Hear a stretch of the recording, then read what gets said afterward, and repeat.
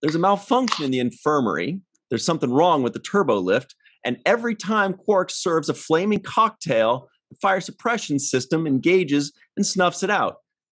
This kind of stuff always happens when Chief O'Brien is gone. Hello, everybody, and welcome to the Seventh Rule with Cirroc Lofton. Hello, hello. My name is Ryan T. Husk. We have a very special guest today, Mr. Brian VOLK-WEISS. Hello. Thank you for having me. Thank you for joining in the fun. This is going to be awesome. We're doing a review of Deep Space Nine, Season 6, Episode 15, Honor Among Thieves, story by Philip Kim. We'll have to look that up later, and written by Renee Echevarria, and directed by Alan Eastman. Cirroc, do you remember Alan Eastman?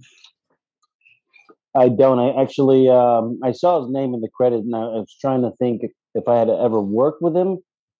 And I don't remember working with him, but I'm going to double check that right now. Oh, he's Canadian from Manitoba. Yeah, I don't remember working with him. You know what? I just looked it up. Deep Space Nine. This is the only episode he's done for Deep Space Nine, so that's why. Yeah. But how are you, Brian? I'm good. How you doing? Thank you for having me on. Awesome. Very honored. So very happy to have you joining us. This is really cool. And for everybody at home, if you can help Brian out, he needs some kind of action figures. He's got a very scarce collection behind him, and if you can help him out and fill up some shelving space. Yeah, that's the understatement of the millennium. Just by the way, 2 strips of Latinum a day. all jokes aside, I don't need more toys. I need more shelves, so then I can get more toys. By the way, I know it's funny. I know it's a joke, but it was, completely inspired by real thoughts. Mm. I am out of space. I got toys holding up toys. I saw that. Yeah, toys inside of your toys. It's an extensive collection there. Now we see where all your money goes. You make money and you spend them on action figures. It's pretty amazing. Mm-hmm. Pretty much. And I'll tell you this: there are people that have seen what you're looking at, and they're like, "That's crazy." And then they've come into the room, eventually at some point. So they know what they're getting into, and they walk in and they're still like, what you see behind me, it's the whole room. It's crazy, except for the door. That's 360 degrees. And in the middle, there's an island with a USS flag on it. So, yeah. Okay. With pretty much every vehicle it can fit. So this begs the question, and we'll definitely talk about this episode in a second, but this begs the question, I'm sure you've been asked this a million times. What's your favorite toy out of all of them? Not to split hairs. Oh, and by the way, everybody at home, Brian here did a little docu-series for Netflix called The Toys That Made Us. So this isn't a coincidence here. This isn't fun. This is work for him. I'm sorry, Brian. Please continue. Yes, very difficult, like a salt mine. No, it's a difficult. Are you asking that about emotionally? What is it? Because if we're talking emotion, Star Trek was, right? Are you just specific to Star Trek, right? Star Trek's anything. Easy. Star Trek's easy. Right over there, I have my Constitution class. You can't see it in this shot. I have my Constitution class refit. From when I was a kid, little Erdl, it's made of metal, but I hand painted the impulse engine. I hand painted the nacelle drive, the deflector dish. So it's that. Well, I'll tell you something. One of the beautiful things about living in California, for all of you who don't live here, let me entice you to move here. 3 years in a row, because of fires, I've had to evacuate my house. So the first time it happened, having never had to evacuate before, we just ran. And I grabbed a couple things, but luckily I get to keep practicing evacuating. And now luckily. I have a shelf over there that's all the stuff I got to grab before we evacuate. And that includes 2 enterprises. I got my D there as well. my Erdl from when I was a kid. Do you have like a giant duffel bag, like right below the shelf, so you could just shove them all in and run? Want me to really answer that? Because it's crazy. I think yes, right, Cirroc? When you say, do you want me to really answer it? Now I really want you to answer. Yes. Yep. There's a closet, just to use a fancy term to impress you, with a Pelican case inside it. Mm-hmm. For the specific purpose of yearly evacuations. And I literally open it, and there's little slots cut out in it for my R2D2, for my Enterprises. I got my original Ralphie, what do you call it? Raphael from Ralph Turtles. Wiggum. Raphael from Ninja Turtles. Signed by Peter Laird. So I got all my, by the way, the first time I evacuated, there's one thing in this collection that's probably worth 60% of everything that's in this room, and I forgot to take that. So just to let you know, evacuating is not fun. It's a Jake Sisko action figure. Everybody knows. Signed, Jake. Signed by Aron Eisenberg with a middle finger. Brian, do you have is some of your stuff autographed too? You mentioned having a signed piece. Is there other stuff that you have that are signed? Oh, almost nothing. In fact, I recently had a member of the main crew of Next Gen, and I could tell this person was like Spiner. Should I sign? And I'm like, no, it's okay. But yeah, I've never really been an autograph person. I've never really been an autograph person. I don't know why. Mm-hmm. All right. By the way, Cirroc, this would be a good time to ask you for yours.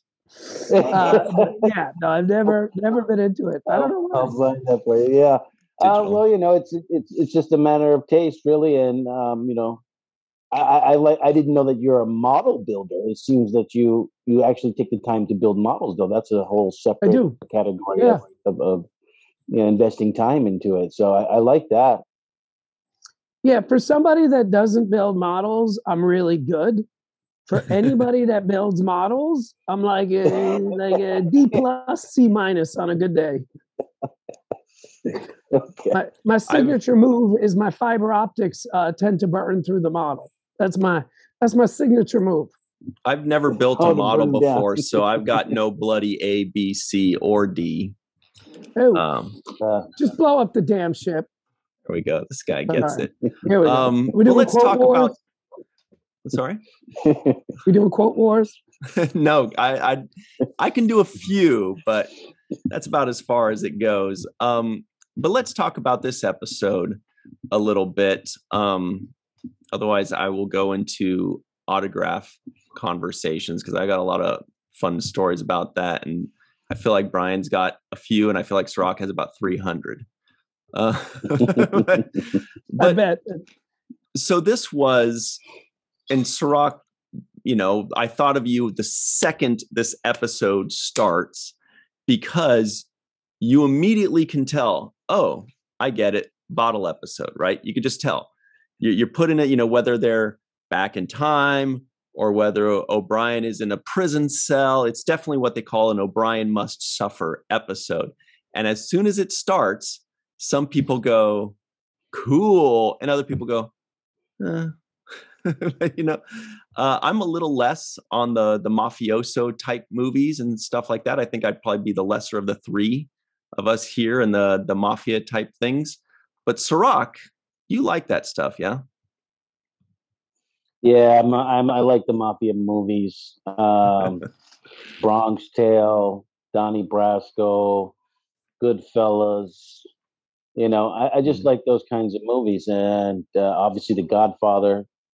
But I like the idea of this organized crime, kind of like rooting for the bad guys, where definitely, you kind of feel for these guys in some way or another if they're not so bad. There's different varying degrees of badness, I guess, is what you can see when you watch those movies. Casino is another great one. But I'm a big fan of the genre, so when I saw this, right away, was like, okay, this is going to be something up my alley. This is a Donnie Brasco type of thing, and I actually think it's exactly Donnie Brasco. I don't know Really? you guys feeling it. It seems as if they actually like literally plagiarized Donnie Brasco. Because I looked it up. I had to look up to see what year did Donnie Brasco come out, and that movie came out in '97. Oh, a year before. This came out in '98. So I know that they had to have plagiarized the movie. I mean, they scene by scene had literally stealing shots and scenes from the movie. I mean, I was waiting for Al Pacino to come in there and say, "Hey, forget about it. You got any Fazoli's?"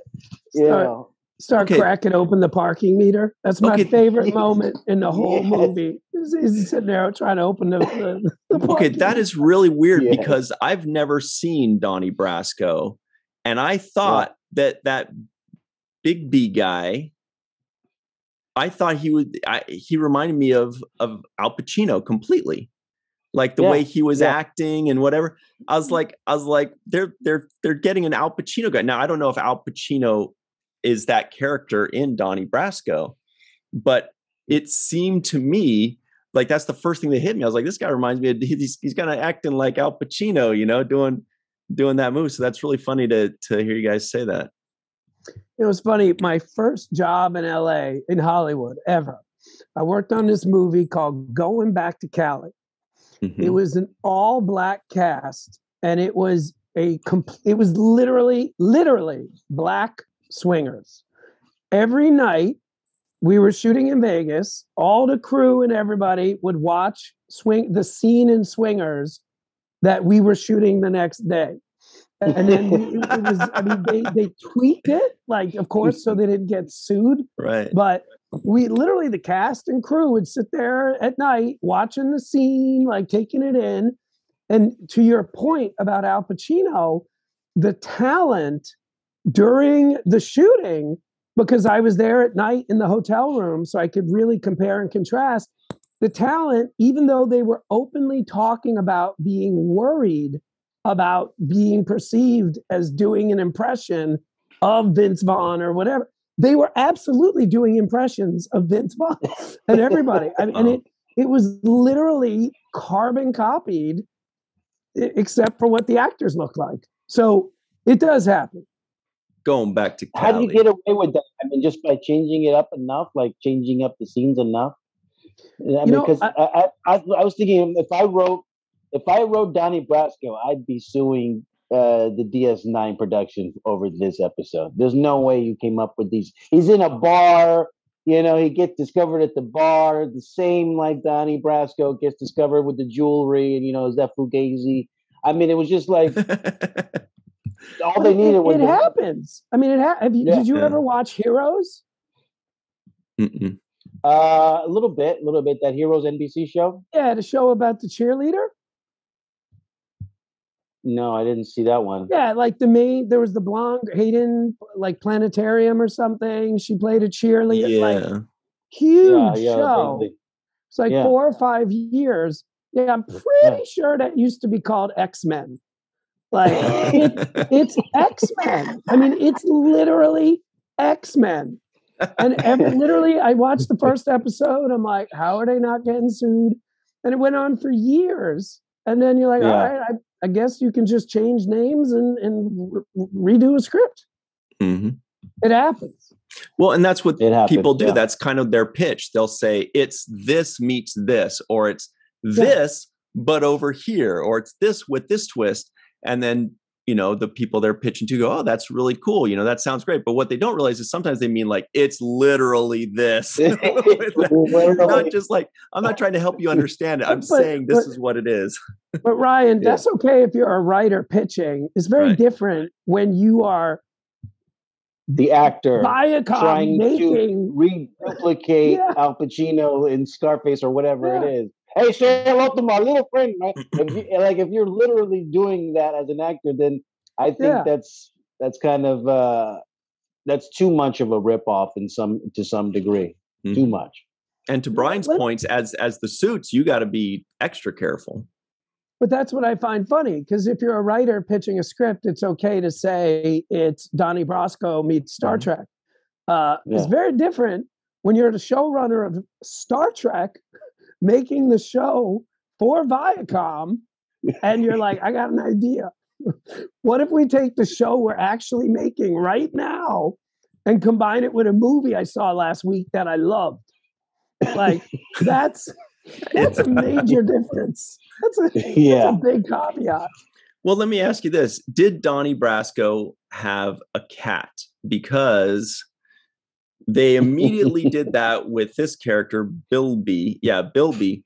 And we've mentioned this a couple times before, the way that you always want to make sure people realize that even if you're introducing a bad guy, if you want that bad guy to be relatable or, a sympathetic character, they say, save the cat. Well, in this case, they're just like, give him a cat. You know what I mean? And that's in the first thing he does, basically, after he meets him, is says, oh, here's my precious little foo-foo kitty, right? Who, by the way, was freaking adorable. That's fine. I get it.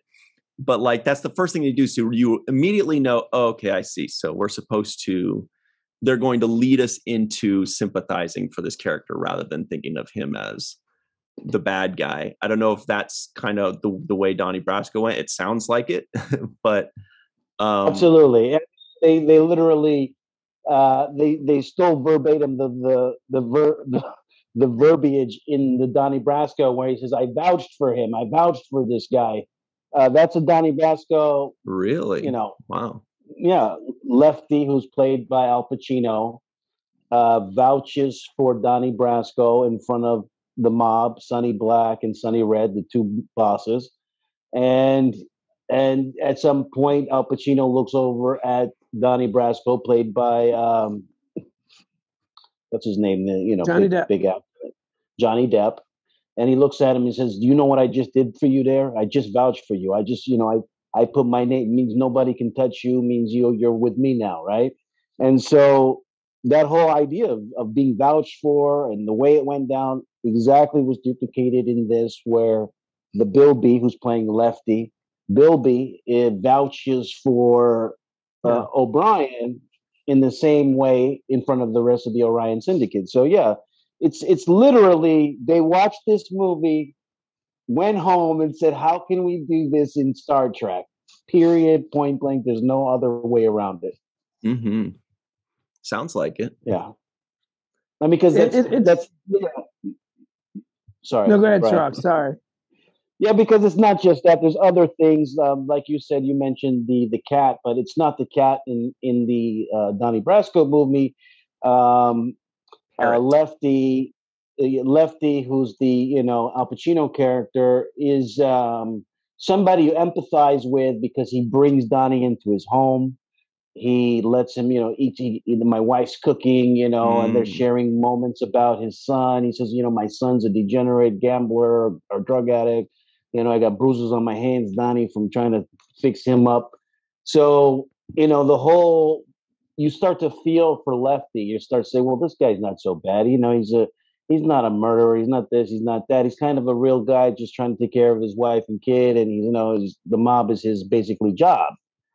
And so you start to empathize and feel for him. And Donnie starts to feel for Lefty and doesn't want to arrest him at some point and doesn't want him to go down for the crimes that he's affiliated with. So that's essentially the major thing that has been hijacked. To me, the cat is literally has one purpose. I mean, yes, to give sympathy, sure, but it sets up the last moment of the episode. Like, they needed a way to end it with emotion and gravitas. And the trick of doing that is you subtly wind that into the tapestry of an article, of an episode, and then it pays off at the end. And let me ask you guys a question. I'm like a huge Trekkie, but like I'm in my own little world, and like I'm not on all the blogs or all the whatevers and everything. So I'm always curious, like the episodes I'll find out one of my favorite episodes everybody hates, and vice versa.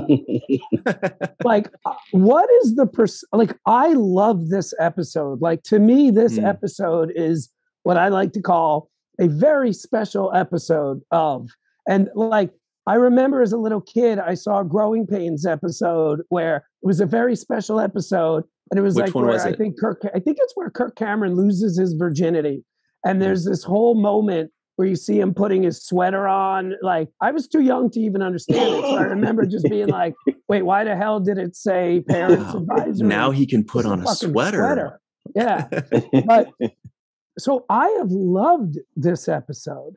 Is this a beloved episode, a hated episode, no one talks about it episode? Well, as somebody that does float around the blogs and we've got to go to a commercial, everybody. So now we do have to go to our break in just a second, but I will say this is not an episode that people talk about often, whether it be praise or dislike. It's just kind of flies under the radar. Right. It's kind of a bottle episode. So I think it's one of those things where it's like some people, like it, some people don't, but I don't see, because when I read the title, even then I didn't remember the episode, which means it's just not really discussed terribly often. But I just wanted to make one final point. When you mentioned bringing the cat, in that final scene, that's kind of like the flute in The Inner Light, or something like that, where at the very end they need that memory or that token of that friend or of that experience that they had to take it with them. And Star Trek is usually really good at that. By the way, it's funny you say that. Inner Light is the Donnie Brasco of so many other movies and TV shows. The amount of movies I've seen, and I'm like, well, obviously you've seen Inner Light. Totally. Like that episode is ripped off. By the way, same thing for Cause and Effect. The amount of movies. I want to talk more about that after the break, because you just hit two of the best episodes, I think. Hang on. Real quick, we'll be right back. It's going to be like a 1.5 second break, everybody. We'll be right back on The Seventh Rule.